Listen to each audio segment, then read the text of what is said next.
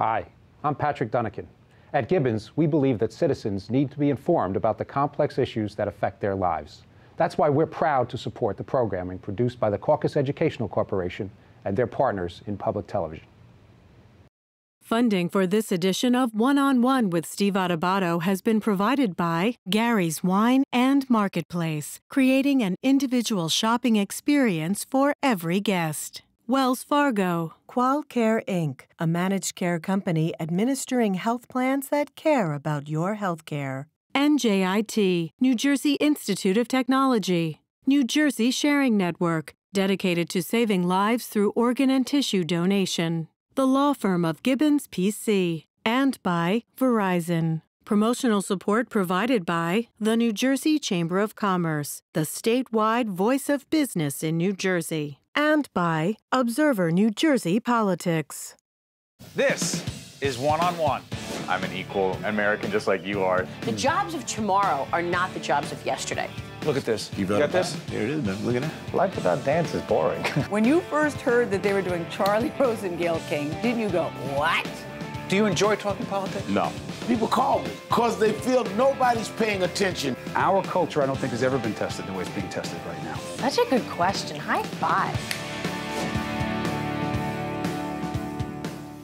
Hi, I'm Steve Adubato. Normally one-on-one. We have one-on-two today. We're pleased to welcome two very special guests. First, we have Albert Kelly, who is the mayor of the great city of Bridgeton, New Jersey, and Melissa Helmbrecht, who is the executive director of CASA of Cumberland, Gloucester, and Salem Counties. And Melissa, CASA stands for? Court-appointed special advocates. Well, this is a terrific segment. One of those really positive. I hate to say feel good, but it does feel good to talk about this. Our friends at the Give Something Back Foundation told us about the initiative that helps increase college graduation rates for foster youth, if you will. Mm-hmm. Set this up for us. Who are these children? Why is it so important? Foster youth have some of the lowest college graduation rates of any part of the population in our country. About 3% of foster youth, only about 3%, ever graduate from college. Mm. And more than half end up homeless or incarcerated within 2 years of aging out of the system. So providing on-ramps to attaining a college education without accumulating debt is a game changer. So mentoring them, coaching them, getting them ready, Mr. Mayor, is so important. Describe Bridgeton for those who don't know it and why its population and the demographic changes going on are so important there. Well, Bridgeton is an urban area in southern New Jersey surrounded by farmland. Mm. And so we're a town that's economically challenged because we used to be an industrial powerhouse back in the day. Many of those businesses have left and closed up or moved south. And so it has left many of our citizens struggling. And so by not having the economic background and foundation, many of our students, college would not be a reality for them. And so I'm very grateful to Bob Carr and the Give Something Back Foundation. Yeah, so the Give Something Back Foundation is so interesting I'm going to set this up because there are 30 students, if I'm not mistaken here. 53. Well, okay, but what we're about to see is some video, sure, if I'm not mistaken, of some students who are being surprised because they are receiving scholarships, if I'm not mistaken, four-year scholarships. Correct. To go to college. And these are the children we're talking about right now, yes, from the community. From the community. They're not expecting this. No. This is the announcement. Does it need any more of a setup? I don't think so. These are special kids, talented kids, mm-hmm, kids who deserve an opportunity. It speaks for itself. You're going to college for free. You're going to college for free. I remember this moment that all of you were here for me. Thank you so much for everything.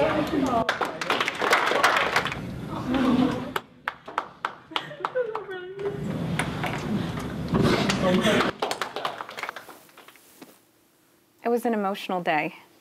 Describe it. They didn't know that it was coming, so all they knew is that someone was coming to visit with them. Someone was coming to visit. The Give Something Back Foundation. We didn't provide any setup. We wanted it to be a complete surprise. And so Kelly Dunn, the executive director, came in. Yeah. And she gave the kids the news, and at first they weren't processing it. It took them a little while to process it. But every single student stood up, overwhelmed, talked about how it was a life-changing moment. Students talked about how they were going to be the first in their family's history to go to college, how their parents, some are incarcerated, some are struggling with drug addiction, and they just couldn't wait to tell their parents that they were going to break the cycle and that they were going to be successful. It was an extraordinary moment, probably one of the best moments of my life, just to be there and witness that. And, we don't all get to experience winning the lottery, but I think that that's probably a similar experience that happens once in maybe 1,000 lifetimes. Mayor. I happened to be at the announcement for the first 23 students. Yeah. And just like Melissa said, it was a similar You're right in the room. outcome. I was not aware originally, so I was dumbfounded also that each student who applied to the Give Something Back Foundation, they decided to award a scholarship to every student who applied. 4 years. 4 years. They keep the grades up. Got to keep a B average. The good thing about the foundation is they work with mentors who mentor the kids so that they have a greater likelihood of keeping that B so they can succeed. Now, you have succeeded. You are the mayor. You've overcome some incredible challenges. What do you see for these kids? I see a bright future. I see them. I know some of the kids personally. And small community. Small community of 25,000 plus. And I worked for some of the kids this summer. Their parents are migrant workers, and they work on the farms. And so it gives the students a great future. And my hope as mayor is that some of the students will return back to Bridgeton and give something back in that way, in their own way also, so that we can enrich the community and keep the ball rolling and break the cycle. Yeah, speaking about the cycle, this is investing not just in these young people. This is investing in the community. How so? Well, we have a community with the highest rates of child abuse and neglect in the state. And for the 30 young people who Bob decided to rescue, they are going to break the cycle. They're going to be leaders. And working with the kids, we know what they're going to do and the contribution that they're going to make. And I also think it just gives the whole community hope. The look on their parents' faces when they found out.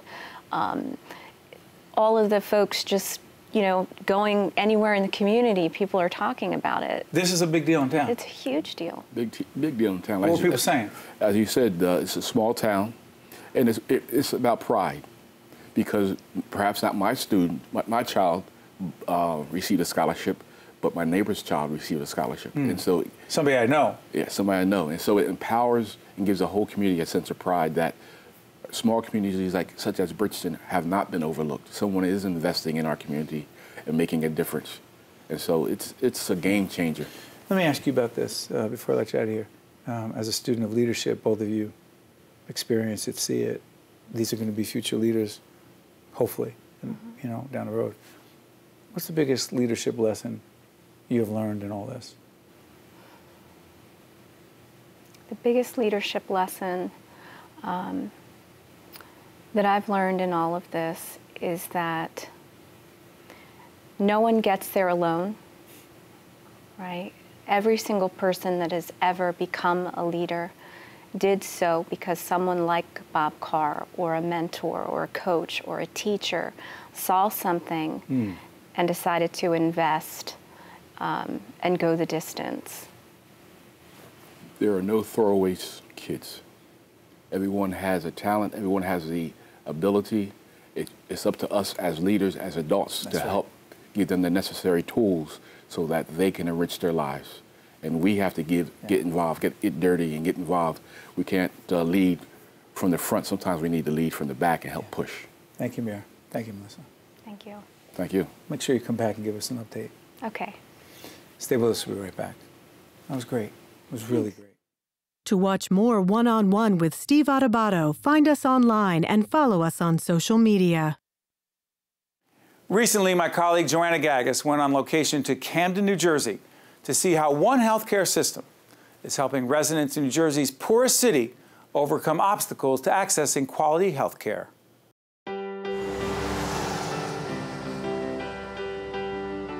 For many residents in Camden, New Jersey, the need for health care is pressing. But the challenges of daily life often take precedence over the much-needed medical services. Struggling to pay the bills, to put food on the table, and to stay safe are just some of the concerns affecting this community.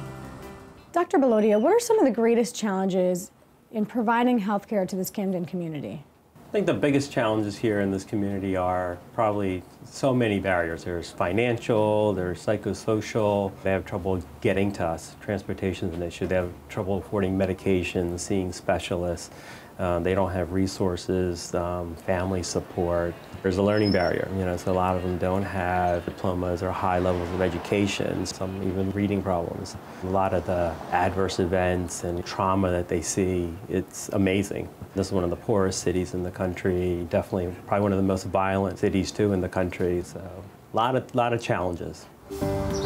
Camden is considered a food desert, meaning residents don't have access to fresh produce and ingredients. And unhealthy foods are often cheaper, leading to an increase in chronic diseases. We see a lot of diabetes, a lot of obesity, a lot of heart disease. There's lots and lots of care that needs to go into those chronic conditions. So a lot of that's learning about the disease and getting more education. So it's access to care, access to quality foods, and access to information? Yes, yeah. Virtua's Kyle Will Family Health Center, located in the heart of Camden, is working to reverse some of the major obstacles that prevent Camden residents from caring for their health. They work to meet the patients where they are, physically, mentally, and emotionally. How you been? A little rusty. A little rusty. They help individuals make better choices for themselves to improve their own health. Jerome is a patient of mine who really cares about his health and who's gone through a lot of challenges, really come through and improved a lot on his general medical health. I even lost weight. I lost 125 pounds. He changed his eating habits, and I saw the difference in it. He was walking, exercising. During the summer months, Virtua sets up a farmer's market in the city so that residents can buy fresh produce that they otherwise wouldn't have access to. I go to the farmer's market because it has all fresh fruits and vegetables. It's near my home. And they have a dietitian out there, a nutritionist. What have you learned from talking to nutritionists, from taking the cooking class? I've learned that food can be cooked in a nutritious way. And after the class, you're sent home with a bag of nutritious food and the recipe to cook that meal. We cook it here, too. So I'm excited about that, to learn how to cook food a different way, because when I was growing up, there's a certain way you cook food. Slapped a lot of lard in the pan. My age, we use lard. And my mom threw the chicken in, and that's the way it went. So now I've learned how to, fix foods a lot of different ways and really make them taste good. Perhaps most importantly, the medical team here understands that individuals can't focus on their health until their most basic needs are met. So community-based health managers work with patients outside of the clinical setting to help resolve issues like hunger and homelessness. One of the times, the community-based health manager actually helped one of my patients get housing. This patient came in and she was in a troubled situation in her home, and then, through resources that otherwise we wouldn't have been able to know about, she was able to secure at least 1 year of housing, for this patient. How much of this for you is building trust with the patient? Oh, trust is so important, I think, in primary care. I think that's the foundation. It really doesn't go anywhere unless you have their trust, because it's besides meeting their healthcare needs, they have a lot of other issues going on, and we have to understand those issues and build a trust that we understand what's important to them. So the more we get that level of understanding going, everything gets better.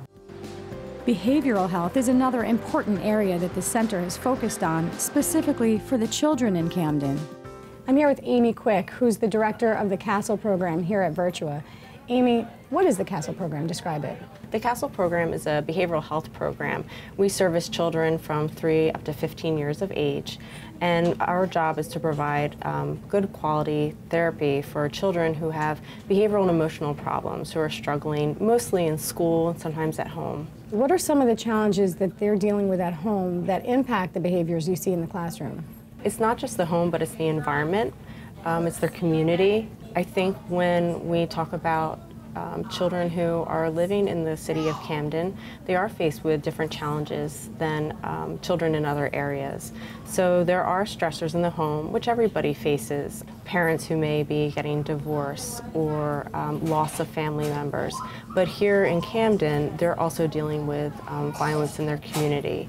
So there is a higher level of anxiety here, depression, PTSD. So we are working very hard to be sensitive to their specific needs. I'm a grandmother raising 2 of my grandsons with some behavioral and learning disabilities, and CASA is providing me with services to help me raise them. CASA, which stands for Children Achieving Success Through Therapeutic Life Experiences, provides therapy and counseling services in a classroom setting, but with more one-on-one support than the kids would receive in a regular classroom. We do provide school for them 2 hours a day, but the rest of the day is about learning how to socialize better with their peers, learning how to manage their emotions better. We have a lot of children who are dealing with anger management, difficulty expressing themselves, so they're learning a lot when they come here. In order for the CASA program to work, parents and guardians must be involved in the children's therapy. Our job is to also help reconnect relationships between mothers and their children when they've been disconnected for so long because of all the turmoils at school or the frustrations the parents are feeling. And here we have a moment to educate the parents about what their child is going through and about what they need and how they can support their child. By me being knowledgeable of the situation and of their disabilities is helping me to be sensitive to their needs and helping me not to be so overwhelmed and, stressed, and to be able just to function more effectively. One of the things that we're proud about is that we are a very consistent, safe environment for them. And when they come here, you actually see them wanting to come here. They form positive relationships with their peers, with the staff here, and you really see a change in them. We're a short-term program, so they'll be here for about 2 to 4 months, and to see a change in 2 to 4 months is pretty powerful. It's powerful for the families, for the patient, and also for the staff as well. I see the difference in my grandchildren. Whereas they were out of control, and now they are learning coping skills, they're learning how to be independent. As I see them grow and change and use the tools that they're learning here to build their self-esteem, it builds my self-esteem. And that's very important. It's very important. To see more one-on-one with Steve Adubato programs, visit us online at steveadubato.org. If you would like to express an opinion, email us at info@caucusnj.org. Find us on Facebook at facebook.com/Steve Adubato PhD and follow us on Twitter at Steve Adubato. We're pleased to welcome Michael Markman, who is an art teacher in K to 8th grade at the Dr. Michael Conti School in Jersey City and the CEO of Markman Design. How you doing? Doing well. Good, good. This is part of our classroom close-up initiative we do in cooperation with the New Jersey Education Association. We're about to see a clip that tells a powerful story about you. When did you know you loved art? Oh, it's when I was a young child. I drew a picture of Superman on my mother's wall, and my mother loved it, and my father freaked out. How old were you? I was about 3, 4 years old. I was drawing all my life. You were into it? Oh, yeah. Well, I'll tell you what, you're inspiring young people every day, and we're about to tell a story. And by the way, this book, Surviving the Storm, is about a powerful experience getting through Superstorm Sandy. But let's take a look at the work that our partners at the NJEA are doing in connection with Classroom Close-Up that tells your story better than we could. Go ahead. This is a comic book that I created called Surviving the Storm. I wrote this during Hurricane Sandy. It was very traumatic during Hurricane Sandy. We lost power for 9 days, and we had to figure out things to do to keep us sane. I needed something as therapy so I can get through the trauma of not having power for 9 days and trying to keep my family calm as well. Every day I'd wake up about 5 o'clock in the morning as soon as the light would come out, and I would sit downstairs in the kitchen by myself and I would draw out the events that happened the day before. We went downstairs to turn off the alarm and put as much food as we could in the freezer. I found a gas station that was open. The children act out and read the story. And then we have a discussion about what obstacles have they faced in their life? How did they overcome those obstacles? In second grade, I had trouble reading, and so I overcame it by my mom. And from that discussion, it leads into them writing a story with Miss Faisal about their life and their obstacle. Are you guys excited to do a comic strip? Yeah. All right. It was something he was inspired about during Hurricane Sandy. It was a real-life experience. He wrote it. He introduced it to me. Immediately, I wanted to tie it in with the genre of personal narratives for my students. Eventually, what we're going to do is hone in on the characteristics that he uses and use author's craft, right from Mr. Markman, to create our very own comic. I work with Ms. Faisal, and we comprise a curriculum and a unit dealing with how art is a form of communication and how comic books can promote literacy. And then we've implemented that curriculum into our classrooms, and we've been co-teaching and developing this project. And it's been a wonderful experience for myself, for Ms. Faisal, and for the children, because it's allowed them to express ideas and communicate thoughts in ways that they might not do in a normal setting in an educational environment. My comic strip is about me being bullied in first grade. And it was just nerve-wracking because I couldn't tell anybody, because I believe that my comic, unlike any other, would inspire somebody to be bold and stand up for themselves. After I told my story, it actually made me feel better because I know it will set an example for another boy or girl out there. There are many children and people who are lost. They might have a handicap, they might be depressed, they might not be a literary person. Their voice is important. They have abilities that may run dormant, but we're trying to help tap into them and bring them out. And I'm gonna make sure they're doing their best to keep creating and being innovators for as long as I have them in my grasp. Then we'll see what happens, but the future looks good today. What's that like for you?